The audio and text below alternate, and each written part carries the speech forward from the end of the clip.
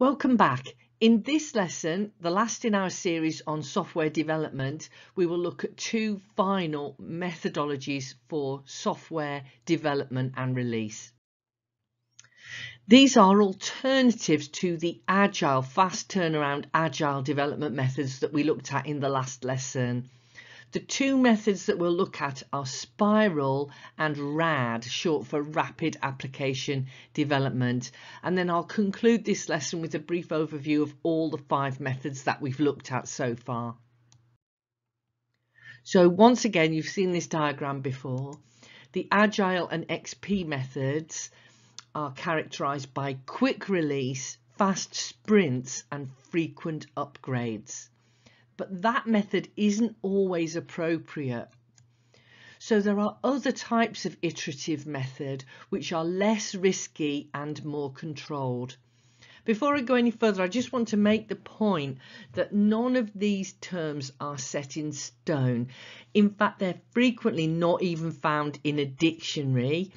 There is no central authority deciding how these terms would be used, and you will see them used in a range of different ways. So I'm just making my best effort at giving you the common meaning of these terms and how they're used in real life.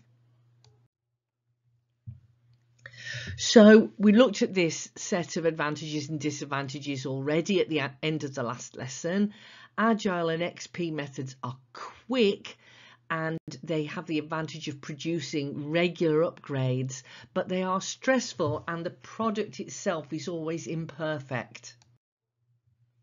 Spiral methodology is an alternative to this. It is iterative. It does have a cycle of development and release, but the cycle takes longer, and there is a risk assessment.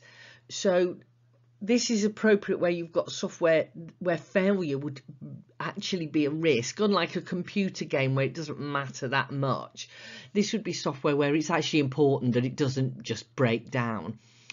Typically, this would be software being produced for a particular client rather than for a big audience of small-time buyers. And that customer would actually sign off the different stages. They'd say, yes, I am happy, you've reached my expectations. And there's much more careful planning and testing, and the product will not be released probably until several of these cycles of development, when you've got a product that's well tested, where we're certain that the customer is happy and we're good to go. So if I can contrast the Spiral methods with the Agile methods, Agile methodology has lots of customers.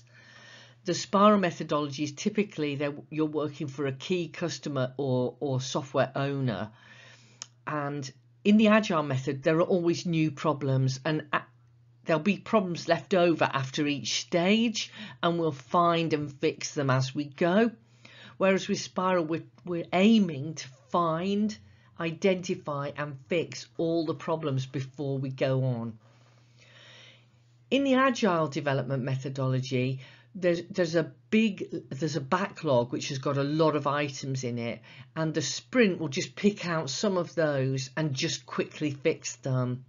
Whereas in the Spiral methodology, we're trying to keep the customer happy by taking longer but fixing more of the problems until we've got software that's pretty reliable. So although they're both iterative and they've both got cycles of development, you can see that the feel of the two is quite different.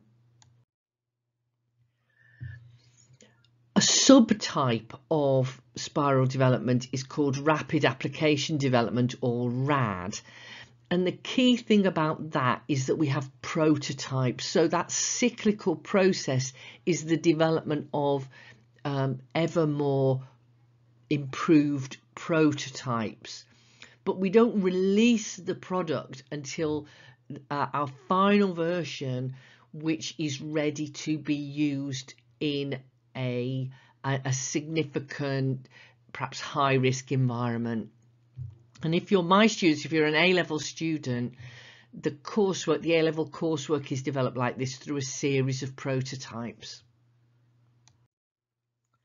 So we would use this prototype method, also called RAD, when it's very important that we've got a well-documented list of requirements, and it's very important that we meet those. So we can't release a half-made version as we might in the agile methodology. And you've got high quality programmers who can produce something that really meets your customers' needs. So it's a slower and more steady process than agile, but it produces a better final result. So let me just sum it all up. And this will really sum up what you need to know about the 4 iterative methodologies. 2 of them are fast and quick turnaround. The other 2 are more safe and structured. When we hear agile development methodology, we're thinking of sprints and scrums.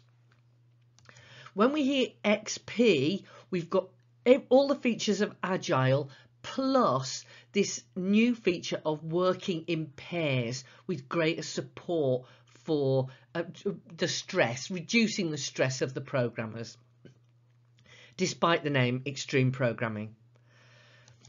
When we are talking about spiral methodology, we have greater emphasis on risk and customer sign-off. It's a slower and more steady process.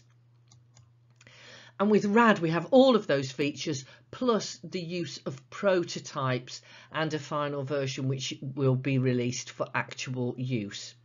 So if you can just remember those terms on this screen, I think you've probably got it. And I'm going to leave you with an activity, which is to write an exam style question. This wouldn't be an actual exam question because it mentions Star Wars and they never mention real life products and brands in the exam, but I'm asking you to think about the different methods that would be used to develop a Star Wars game or to develop a bank app, and the strengths and weaknesses of the different methodologies. Okay, so that's the end of this week where we've been learning about software development. Next week we'll be looking at the different types of programming languages, aka program paradigms.